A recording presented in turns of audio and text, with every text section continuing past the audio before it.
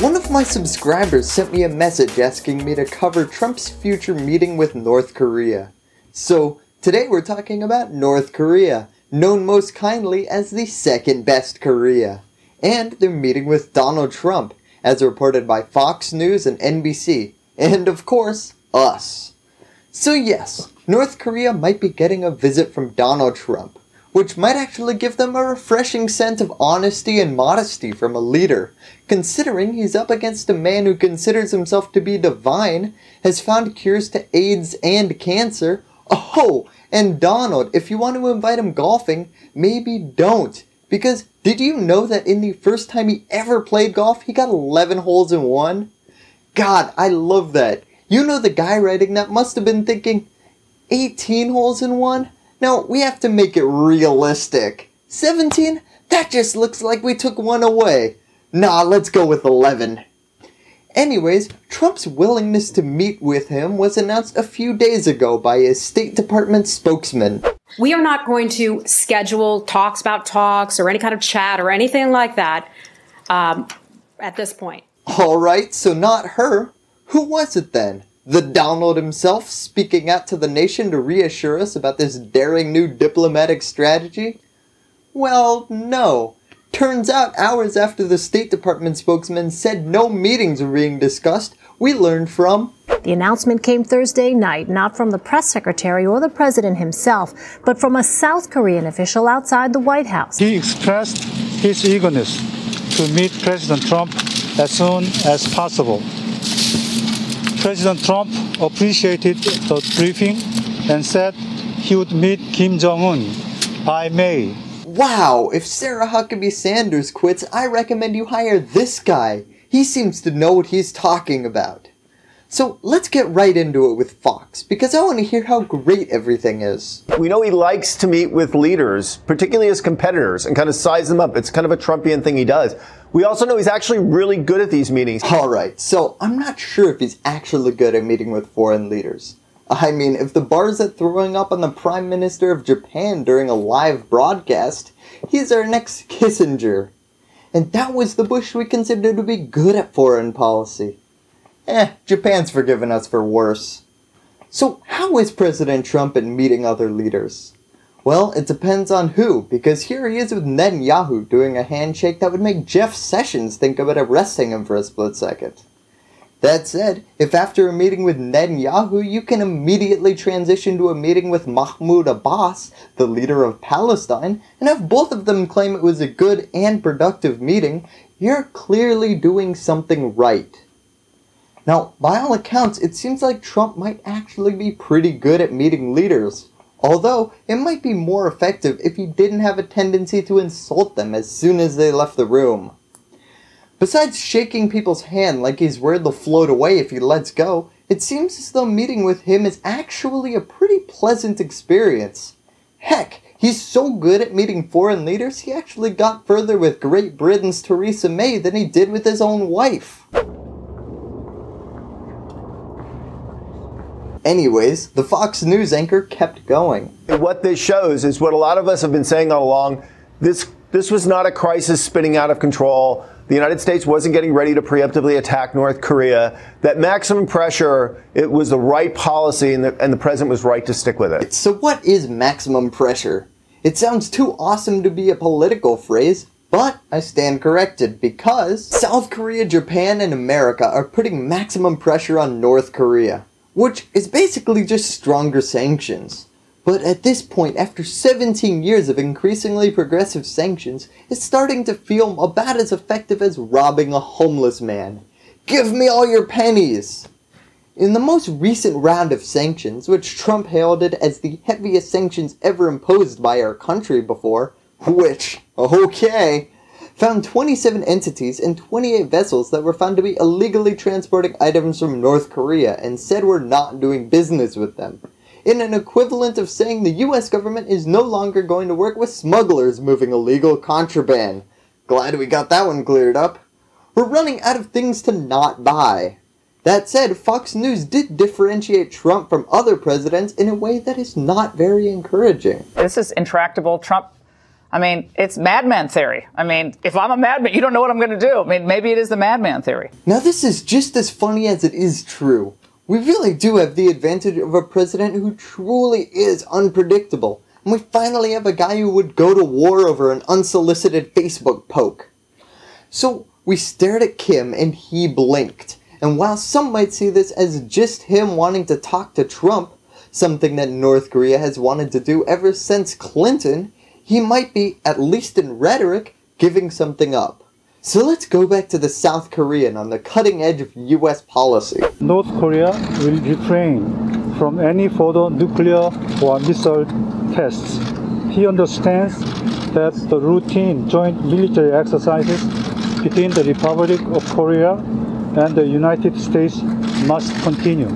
Now, that might not sound like much, but accepting those military tests is huge. This is no exaggeration. The US and South Korea practicing different methods for invading and stabilizing North Korea. Talk about a sword of Damocles. So now it's time to look at the liberals who seem to be brushing up on their North Korean for the imminent invasion. You might imagine another president in this circumstance. Kim Jong Un makes a request. Do you want to meet? You might think like another president in this circumstance. You could imagine a president asking himself or herself, why has no other American president ever agreed to do this? Why has no sitting American president ever met with a leader from North Korea? Why has that never happened in all the decades North Korea has existed as a nation? Why hasn't any other president ever done? Should I take that to mean that this might be a particularly risky or even an unwise move? Some of you might not believe me, but that was actually her leading argument for why this is bad. Now, I was explaining why leaders shouldn't defect from the norms today to a slave before paying my taxes to Great Britain and wishing that someone would just do something to give me basic health care.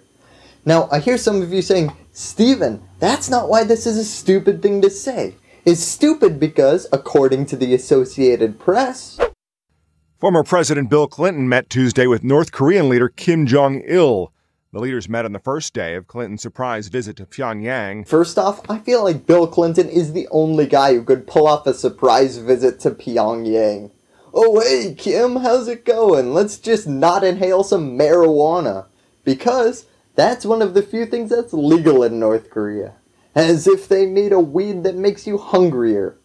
The report went on to say, Clinton is the second former president to visit North Korea.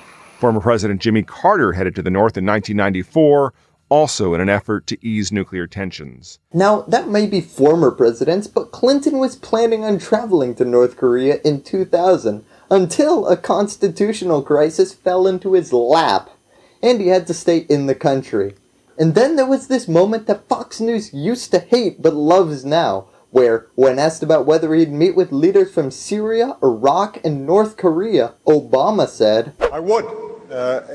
And the reason is this, that the notion that somehow not talking to countries is punishment to them, which has been the guiding diplomatic principle of this administration, is ridiculous. That said, his administration ended up using a strategy called strategic patience, which was based on continuing to do the economic and diplomatic sanctions with the potential to talk later. In practice, though, we largely just ignored them and hoped nothing too big exploded. She went on to talk about what a mess everything had been in handling this. The State Department spokesperson today said, we are not scheduling talks about talks. None of that is happening anytime soon. Also, the somewhat unusual rollout with having South Korean officials announce it. And we also had a senior administration official say, after we had the announcement from the South Koreans, was that the U.S. is not even talking about negotiations at this point. I'm just starting to get the feeling that the South Koreans just wanted Trump to meet Kim Jong Un, so they announced it in front of the White House, and everyone in the administration just kinda assumed it was someone else's idea. So yes, it was a sloppy rollout, but I would like to hear some actual critiques of substance. Well, it's actually interesting because her guest seemed somewhat optimistic about this announcement. What was particularly interesting to me out of the announcement from the White House today by the South Koreans again was that North Korea would not only, according to this agreement, would not only refrain from further nuclear or missile tests, but they understand that routine joint military exercises between the United States and South Korea would have to continue. That is a huge departure from what we've heard from North Korea in the past. That is a radical departure. In fact, these talks are going to take place halfway through a 2-month South Korean-American joint military training procedure. And I can't emphasize enough how unsettling that must be to the North. That would be like if the apartment next to me was regularly coordinating with the NYPD to kill me and take my apartment, which is rent controlled, so this is a plausible scenario. I would want the biggest weapon I could get my hands on too, which is why you hear large-scale U.S. South Korean military exercises, which of course for years has been what the North Korean regime has complained about, has said that these military exercises are provocative, and they use that as an excuse for more missile and ballistic missile and even nuclear testing. That is one heck of a decent excuse though. Especially when you factor in that Nixon drunkenly ordered a nuclear strike against North Korea, and we almost nuked them during the height of the Korean War. So, the last major point a lot of liberal media is highlighting is, if we have a picture of Kim Jong Un and President Trump standing next to one another, this actually achieves one of Kim Jong Un's long-standing and his father's goals, which is to elevate North Korea. It's to make them be seen as a major world power. And a picture of North Korea with Trump will all of a sudden get them the respect of the world, because the North Korean brand, not at all tarnished. This is like worrying that people finding out that Charles Manson spent a summer with the Beach Boys might lead them to think he's a chill dude. I think having a GDP of about $12.38 billion in a starving country says a lot more than a Trump selfie. So, briefly, let's talk about the goals of both sides, because everyone's stated objective is denuclearization, which sounds great, although it's like two people entering into a death match with the shared goal of survival.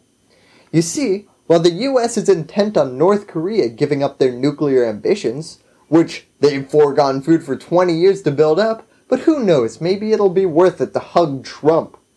North Korea is more focused on US weapons that could be used against them, which, alright North Korea, good luck with that one. The only way you're getting this administration to destroy nuclear weapons is if we're blowing them up over Pyongyang. Now this leads us to a larger problem. We just don't have the right position staffed to handle this. Not only do we not have an ambassador to South Korea, we don't have people in key arms reductions posts in the government that would be in charge of monitoring this.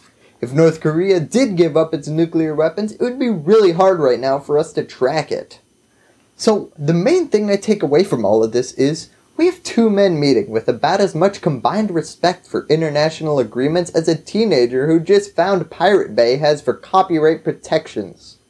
Between wanting to break the NAFTA and Iran deals for us, and North Korea breaking every nuclear deal it's ever entered, the stakes seem high, but I'm not sure I would recommend investing in a fallout shelter over this one.